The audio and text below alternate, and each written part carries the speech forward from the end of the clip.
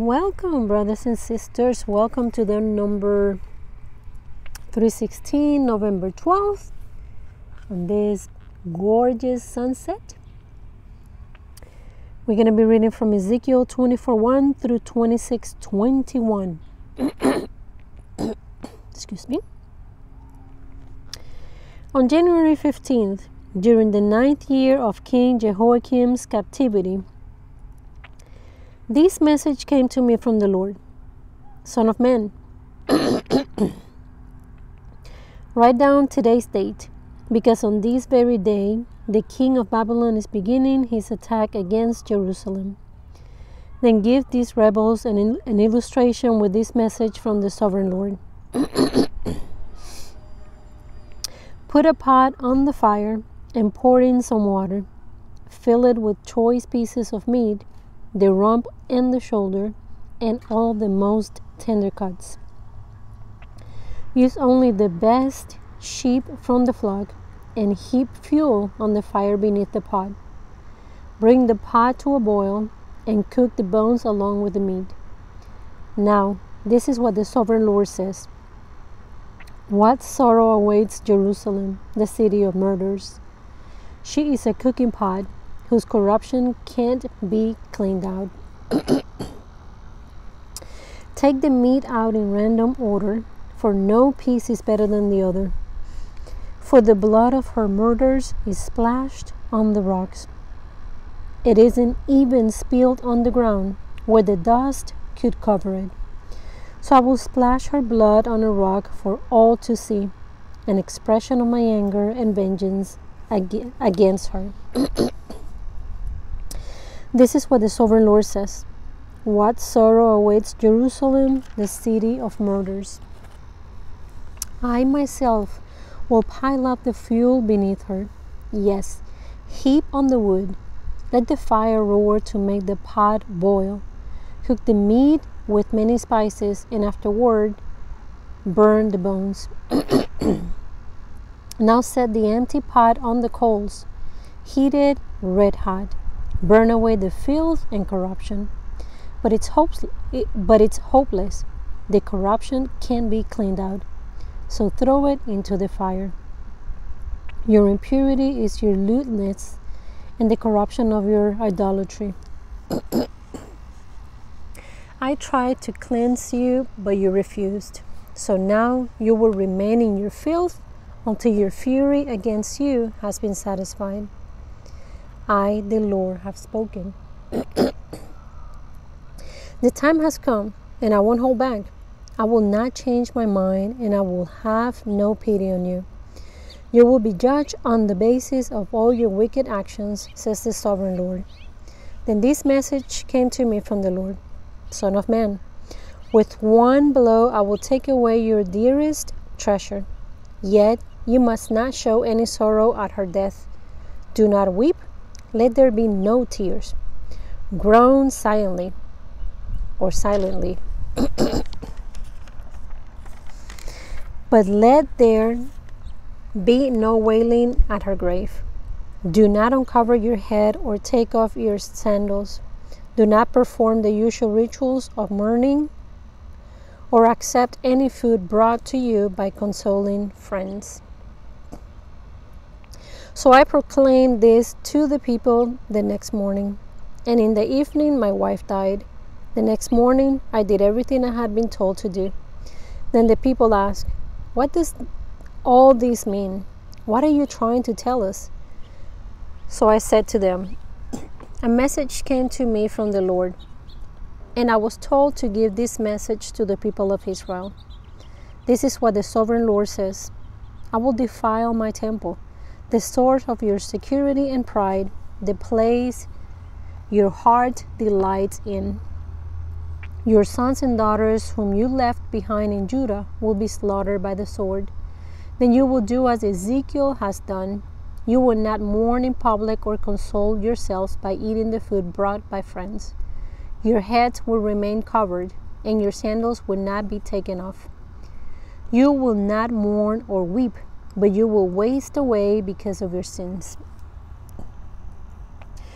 You will groan among yourselves for all the evil you have done. Ezekiel is an example for you. You will do just as he has done, and when that time comes, you will know that I am the sovereign Lord.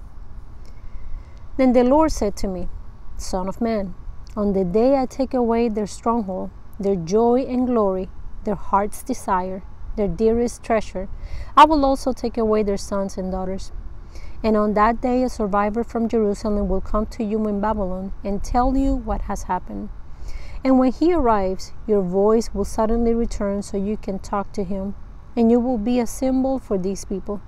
Then they will know that I am the Lord. Then this message came to me from the Lord, Son of man, turn and face the land of Ammon and prophesy against its people. Give the Ammonites this message from the sovereign Lord. Hear the word of the sovereign Lord. Because you cheered when my temple was defiled, mocked Israel in her desolation, and laughed at Judah as she went away into exile, I will allow nomads from the eastern deserts to overrun your country. They will set up their camps among you and pitch their tents on your land. They will harvest all your fruit and drink the milk from your livestock. And I will turn the city of Rabbah into pasture for camels, and all the land of the Ammonites into a resting place for sheep and goats. Then you will know that I am the Lord.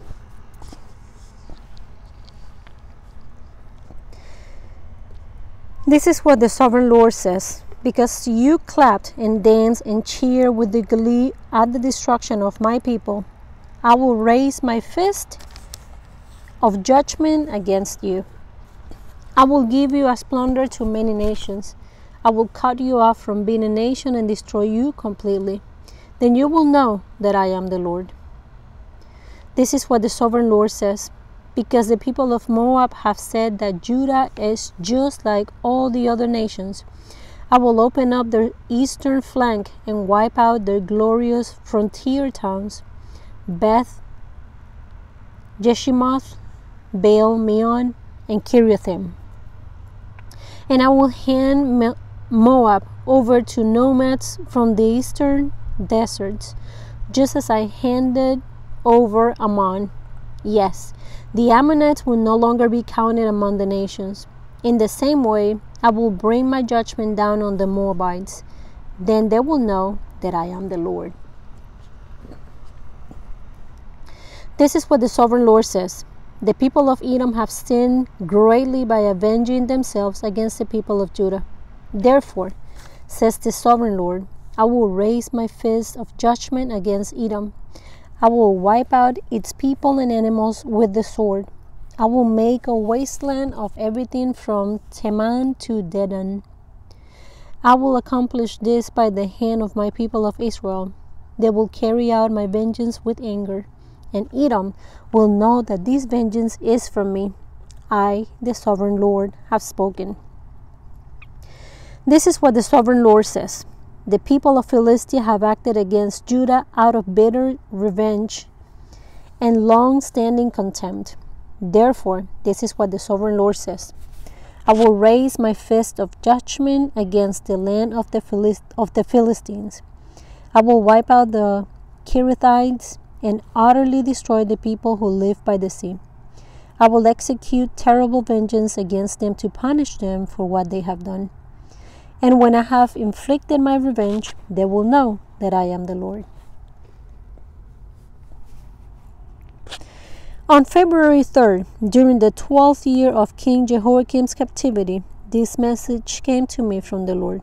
Son of man, Tyre has rejoiced over the fall of Jerusalem, saying, Ha! She was the gateway to the rich trade routes to the east.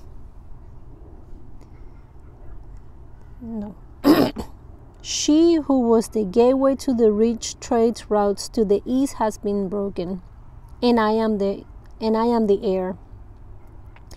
Because she has been made desolate, I will become wealthy. Therefore, this is what the sovereign Lord says. I am your enemy, O Tyre, and I will bring many nations against you. like the waves of the sea crashing against your shoreline. They will destroy the walls of Tyre and tear down its towers. I will scrape away its soil and make it a bare rock. It will be just a rock in the sea, a place for fishermen to spread their nets. For I have spoken, says the sovereign Lord. Tyre will become the prey of many nations, and its mainland villages will be destroyed by the sword. Then they will know that I am the Lord. This is what the sovereign Lord says. From the north I will bring King Nebuchadnezzar of Babylon against Tyre. He is King of kings and brings his horses, chariots, charioteers, and great army. First he will destroy your mainland villages. Then he will attack you by building a siege wall, constructing a ramp, and raising a roof of shields against you. He will pound your walls with battering rams and demolish your towers with sledgehammers. The hooves of his horses will choke the city with dust, and the noise of the charioteers and chariot wheels will shake your walls as they storm through your broken gates. His horsemen will trample through every street in the city. They will butcher your people, and your strong pillars will topple. They will plunder all your riches and merchandise and break down your walls. They will destroy your lovely homes and dump your stones and timbers and even your dust in the sea. I will stop the music of your songs. No more will the sound of harps be heard among your people. I will make your island a bare rock, a place for fishermen to spread their nets. You will never be rebuilt, for I, the Lord, have spoken. Yes, the sovereign Lord has spoken. This is what the sovereign Lord says to Tyre. The whole coastland will tremble at the sound of your fall, as the screams of the wounded echo in the continuing slaughter. All the seaport rulers will step down from their thrones and take off their royal robes and beautiful clothing.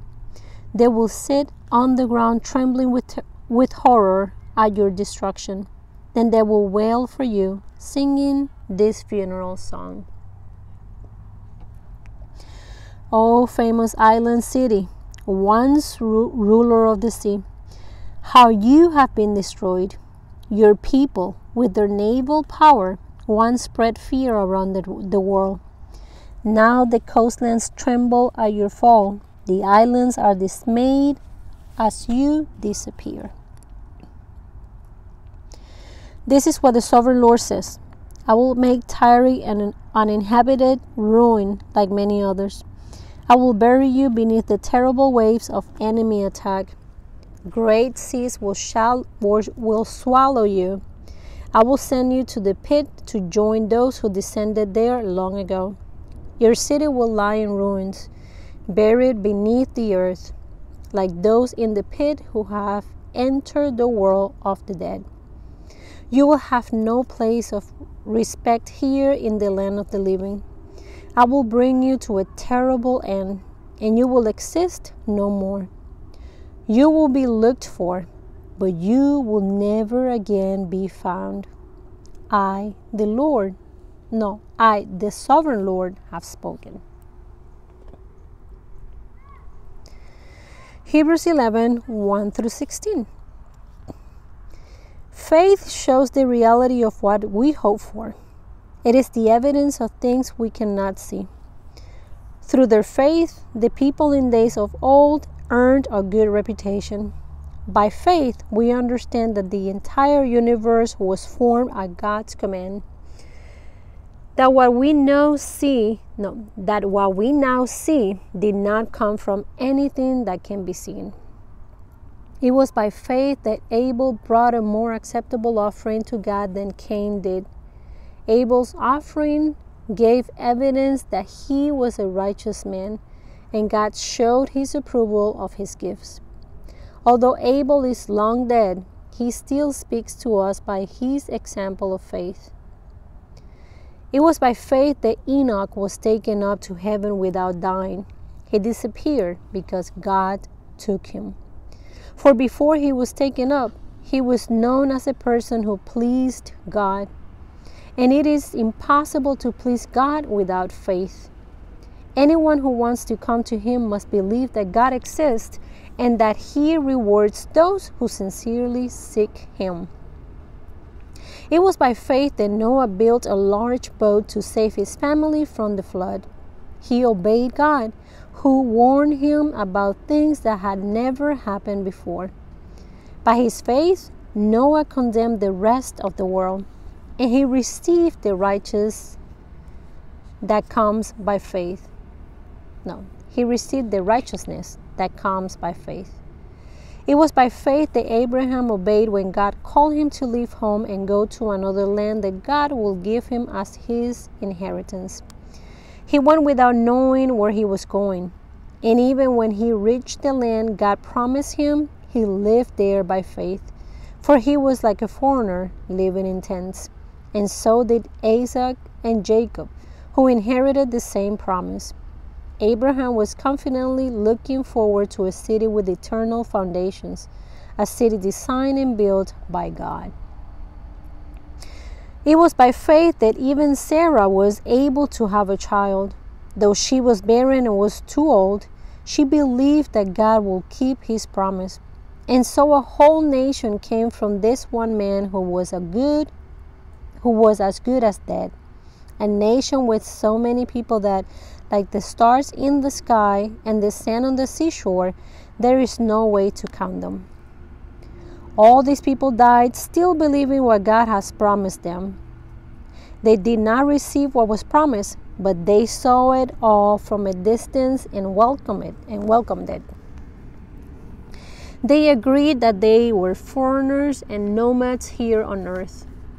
Obviously, people who say such things are looking forward to a country they can call their own.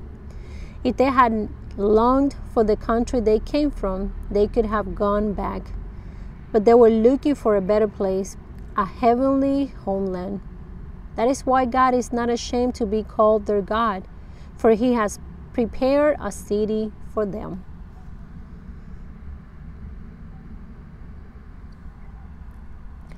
Psalm 110, 1-7. The Lord said to my Lord, sit in the place of honor at my right hand until I humble your enemies, making them a footstool under your feet. The Lord will extend your powerful kingdom from Jerusalem. You will rule over your enemies.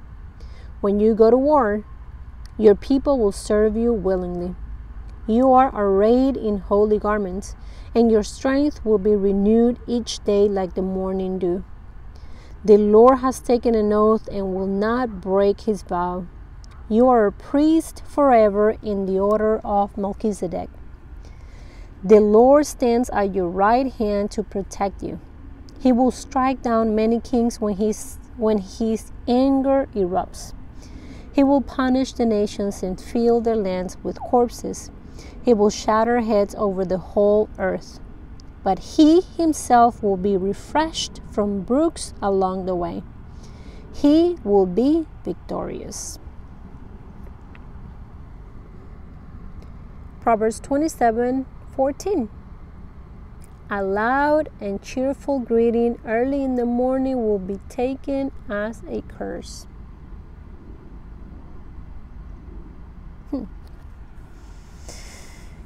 Well, thank you, Jesus. Thank you for this incredible view. What a sunset. And it's still going on. So guys, I will see you tomorrow. God bless you.